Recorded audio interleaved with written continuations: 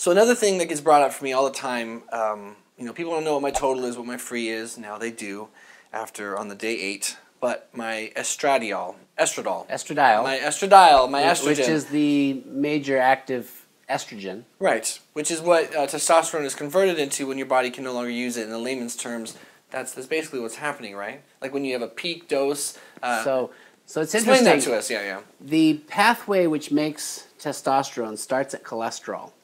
And people don't realize this. Cholesterol has this bad name. Oh, you shouldn't have a high cholesterol.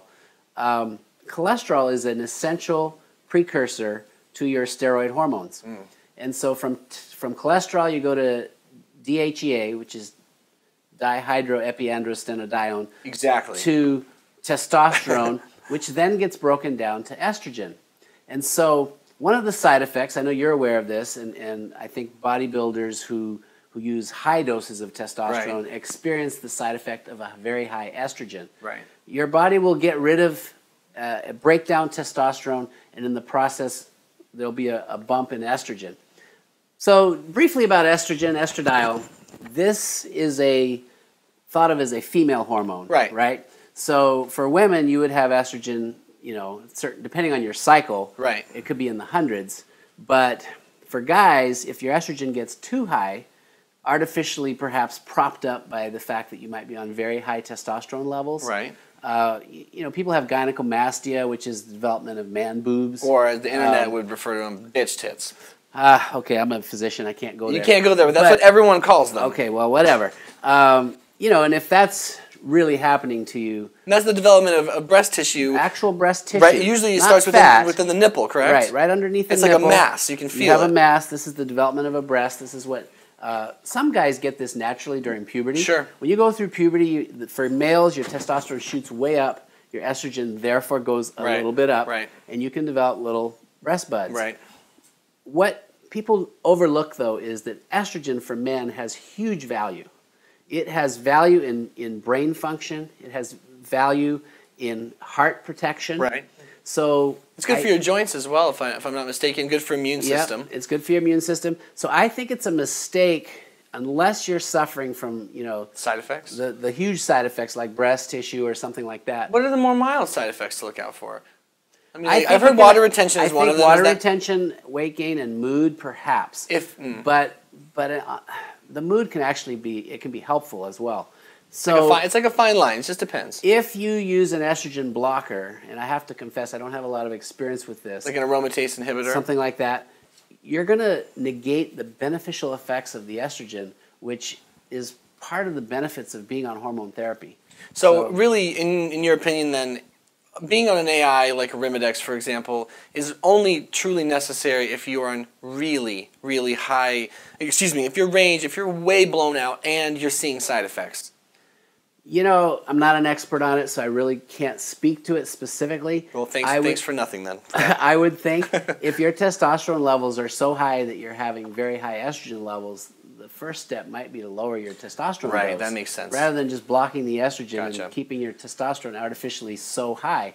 I don't think that's healthy. But there's probably a small subset of folks who actually are on physiological doses of testosterone and maybe are having estrogen side effects.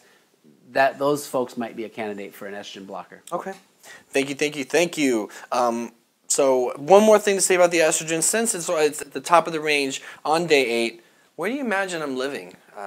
Like, you know, some people might look at this and say, well, if you're already at the very high end of the range on day 8, given that my testosterone on day 8 is right where we want it, that's a sweet spot, does this fall right into the argument that you just said, like, don't even worry about it? I mean, we're not going to be blowing this into the hundreds and high hundreds. I don't think so. I mean, you certainly could draw a level on day 1 at some point. Day 2 or something to see where we're at. Day 2 and see where things are at. You know, that's the whole tricky part of doing the shots, which are once weekly or once every other week. Those huge spikes and valleys. You know, you're not having symptoms. Not that I know so of. Not I think you're okay. Okay, I think I'm okay too. Thank you, sir. Let's get into FSH. I don't even know what's important about stimulating hormone, whether it's FSH or LH, which is luteinizing hormone that's measured. These are rookie mistake. Rookie mistake. Sweetheart. Jess. Hey, can I call you back? We're in the middle of a shoot. Oh, okay, sorry. No, it's not your fault. I should put my phone on silent. I'll call you right back. Okay, I love you. Bye-bye. Super professional. Okay, FSH, tell us about it. Let me know. Okay, so the anterior pituitary in your brain makes FSH, follicle stimulating hormone, and LH, luteinizing hormone. These are the stimulation hormone messages that go to the testicles for guys and say, you know, make sperm, make testosterone. Okay, and so when you are on testosterone replacement therapy, that testosterone goes back to the pituitary through your bloodstream, and the pituitary goes, oh, we have plenty of testosterone. Got it. Stop making LH and FSH. So I presume your results are fairly low. Yeah, they are fairly low. The range is 1.4, top of the range 11.2. I was 0.6 for my FSH, and for my LH I was 0.2, range being 1.7, 8.6. Right. So low. So you're suppressed, and Which is to be expected. that's to be expected. And it's nothing to fear. Nothing to fear. The only thing to be aware of, testosterone replacement therapy is not birth control. Right.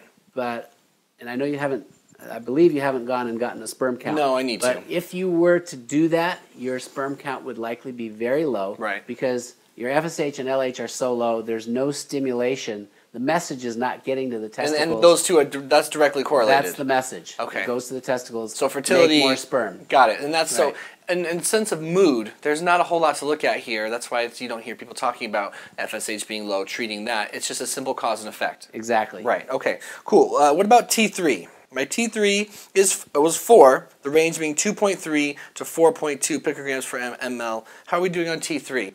So thyroid function, your thyroid gland sits right here on your neck. Okay. And makes TSH, thyroid stimulating hormone.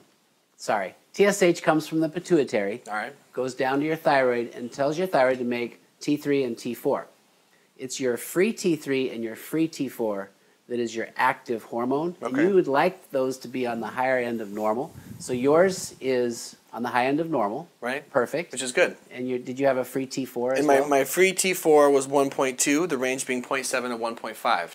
Perfect. So that's and you are not on thyroid hormones. No. No. So your thyroid is doing perfect by itself. No intervention needed. Wonderful, doctor. Thank you so much.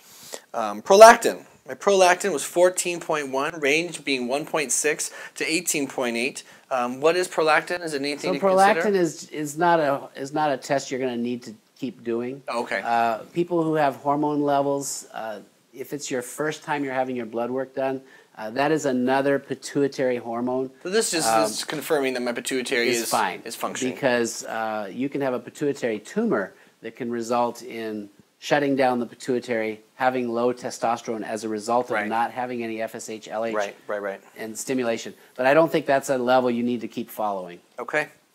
Thank you. So the last couple things we'll go over in regards to my hormones, my blood work. Let's go over the sex hormone binding globulin, SHBG.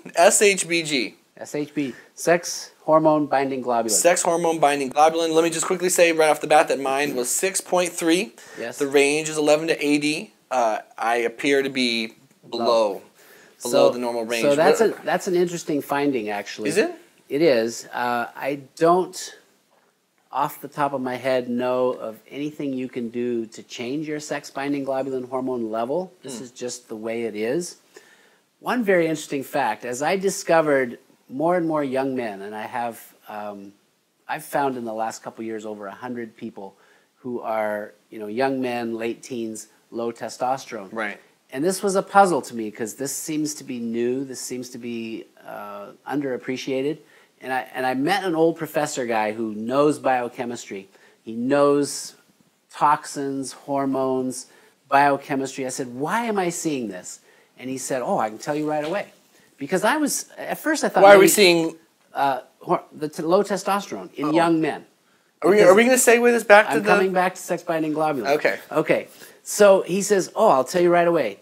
Toxins like herbicides and pesticides will lock up your sex binding globulin hormone, sex hormone binding globulin, sorry. That's okay. I forgive you. You're good.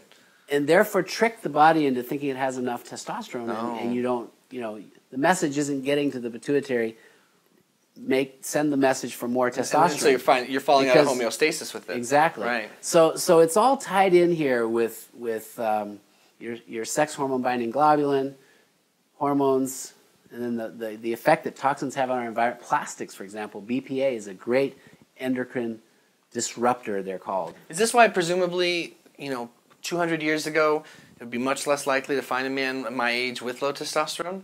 Unheard of. Unheard of. Unheard of, unless you had something like Klinefelter's syndrome. Or like some sort of some- testicle injury, some blunt actually- trauma, something exactly.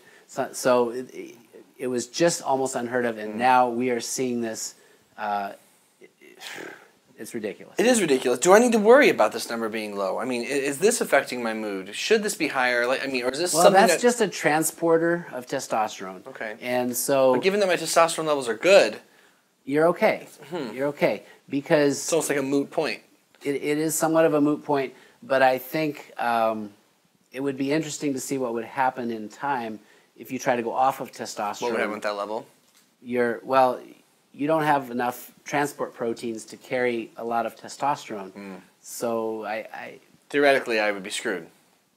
it'll be interesting to It'd be see. interesting to see. We'll whether cross that bridge a different day. someday. But when you want fertility back,